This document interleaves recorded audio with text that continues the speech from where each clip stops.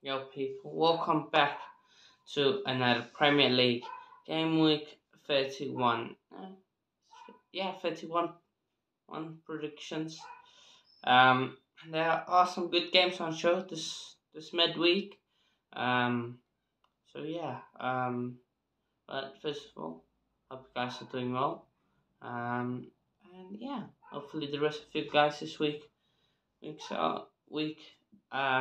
weekend is good. As we kick off with the midweek games taking place today with Newcastle taking on Everton. Apologies for my bit all over the place, but it's fine. So yeah, Newcastle against Everton. First game, Everton lost to Bournemouth. Again, they will feel like they probably should have gotten a point from, and especially with the relegation zone, they'll feel like they needed that point just to clear some separation. But luckily for them, Forest and Luton both lost. So yeah, um, Newcastle, of course, early kickoff, fantastic game. They had 4-3 comeback when Harvey Barnes back from injury and deadly as he was before. So that's a massive 3 points for them. I believe they now 1 or 2 points off Conference League or Europa League. And so this is a massive game for them and for Everton. Opposite ends of the table, one going for Europe, one's trying to stay up. I reckon if of course reverse fixture was like 5-1, 4-1 to Everton. Madness. Trippier had a man of the match performance in that game, so to say, from a Newcastle perspective. Um, this one I reckon Newcastle just escape. I'm going to go. Is it 2-0 or 2-1? I'm feeling now I'm going to go. But I think they just have so many injuries. Newcastle. LaSalle's also now out. 2-1. 2-1. I reckon they concede. Next game, Forest against Fulham. Now Forest, of course, are played all right. I would say against Palace. I think they will feel like that was a chance for them to get a win. Palace at home.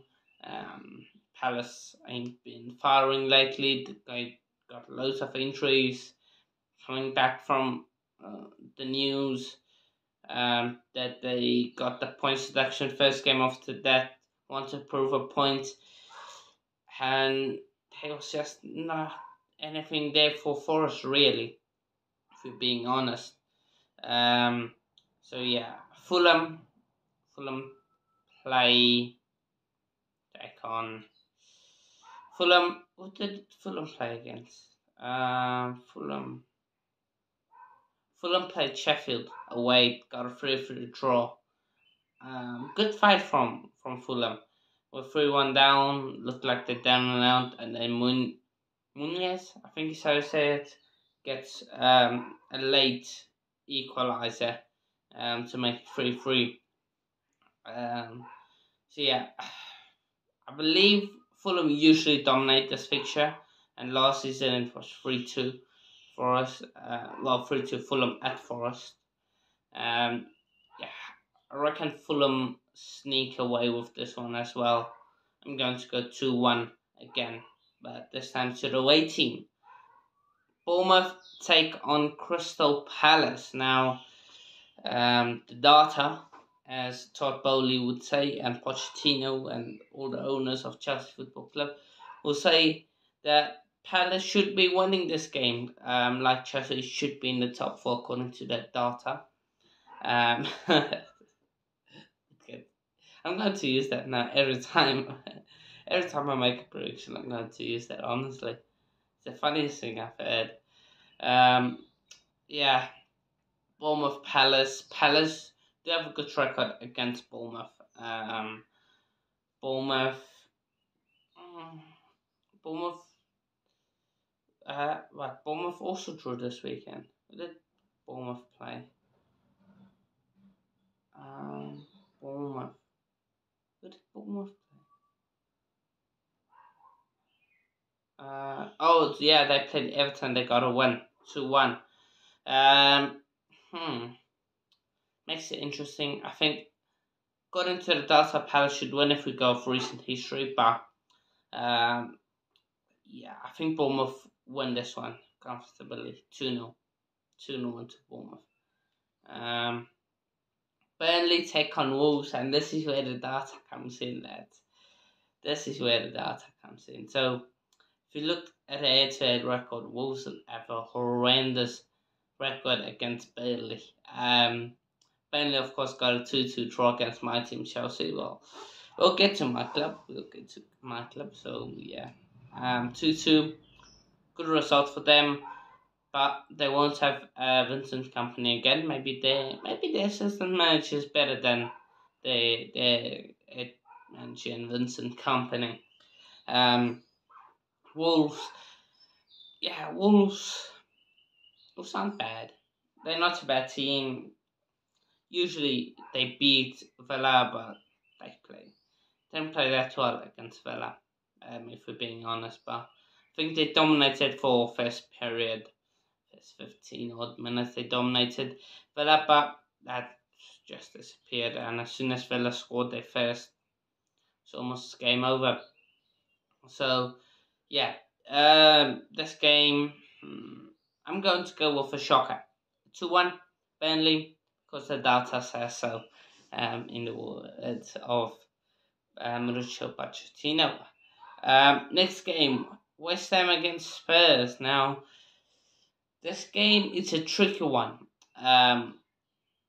For Spurs fighting for top four. West Ham, Paqueta now being back. Bowen seems like he's on form because of Paqueta now being back. Scored 3 goals against Newcastle away, which, saying that they scored 3 goals, makes you think, well, that doesn't happen often.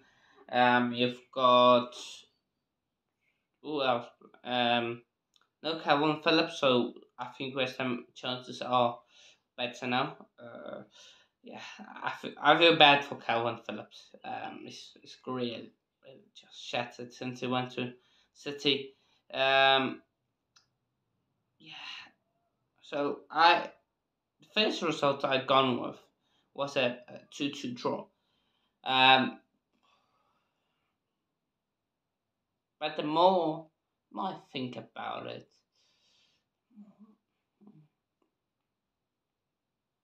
the more I think West Ham can get a win, and that's usually not a good way to go with thinking too much about a game.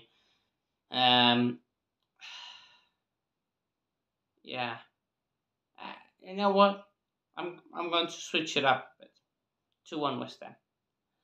2-1 West Ham. Yeah. So two shock results you could say in Burnley winning against Wolves and West Ham. Yeah, I've only got one away team winning so far. We'll see how long that record lasts. Let's see. Also, take on Luton. Yeah, now look. Luton, massive injury crisis at them. I think they've got like 13 players, 14 players fit. Yeah, around that rest of academy lads. Arsenal got a 0-0 draw at their Tad. Not the best game. I think they had the better chances than City. They set up defensively. I think also can be happy about the results, but they must still also know that they could have won that game. They should still be a bit angry that they didn't get the result, but I wouldn't say it's down to Arteta. Because chances. Odegaard, so many times he could have played in Havertz. Trossard, if he just passed that ball to Martinelli. yeah, and then yeah, I think that's it. I learned from last season's game. You can't go full on blazing against them. So yeah, I'm going to go for uh 3-1 to Arsenal. So the next game is Brentford against Brighton. Now I don't know where how this game will go, to be honest. I think Brentford really played well against United, just couldn't finish the dinner. I think the scoreline 3-1 tells you, not the scoreline. The stats show you 31 shots. How you only score one goal is madness. Um,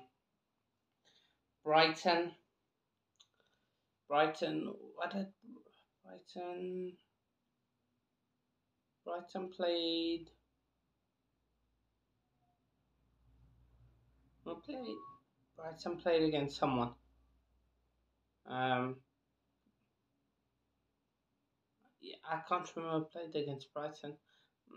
I might have said it before in this video, but yeah, can't remember. Yeah, they won. They won.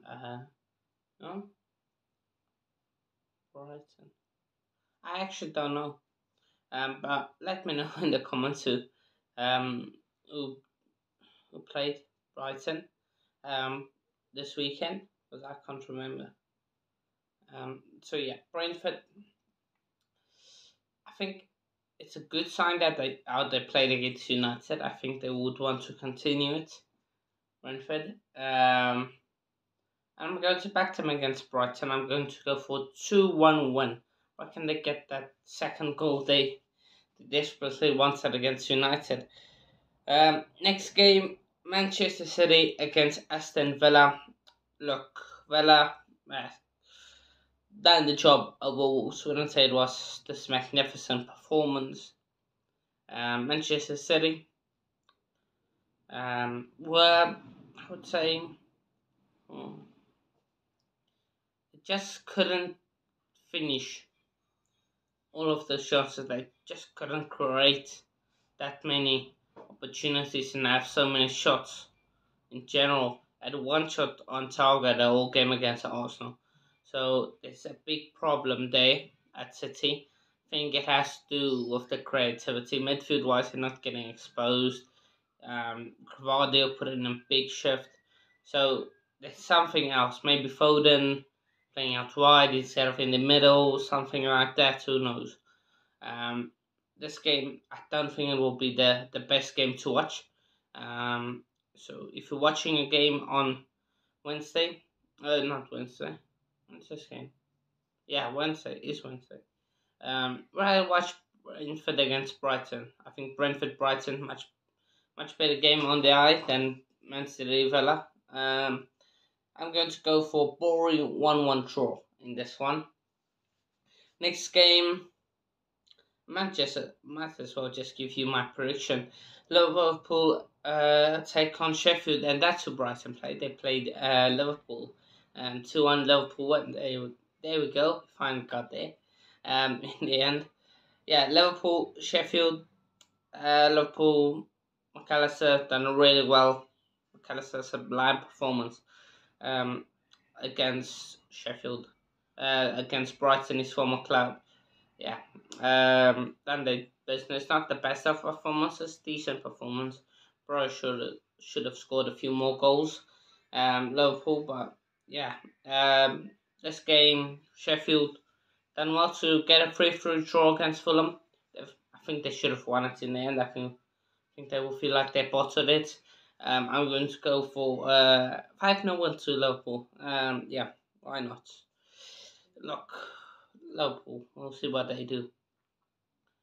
Chelsea take on the right side of Manchester. Manchester United come to Stamford Bridge after what was a terrible performance against Brighton. But who scored in that game? Mason Mount. Mason Mount will start in this game. Let's see. I don't know. This game, I'm not confident. We got slapped by them at Old Trafford, not scoreline wise, just performance wise. Um, yeah, it's not looking good for us on the field. Signs of Palmer getting very frustrated with his team, especially after that Burnley game where they were 10 men managerless and we still drew through that game. Pathetic. Um, but both teams have been pathetic this season. I think we've just been more pathetic overall. And yeah, I think United just snuck their way to a win in essence way we can't. Um, so yeah, this game, I'm not expecting much. It's been 1-1 draws usually. At at Stamford Bridge. I'm going to go for a battering. I'm going to go 1-3, 3-1 win to Manchester United. Yeah, I think it's going to be a demolition job on us. Really, I do. So yeah, but that's all the prediction. Let me know what's yours, and also be up to everyone that has subscribed and like this video and subscribe to the channel. Do make sure if you haven't already, do it because we're growing rapidly on here. So yeah, be up to yourselves, people. See you in a bit. Cheers.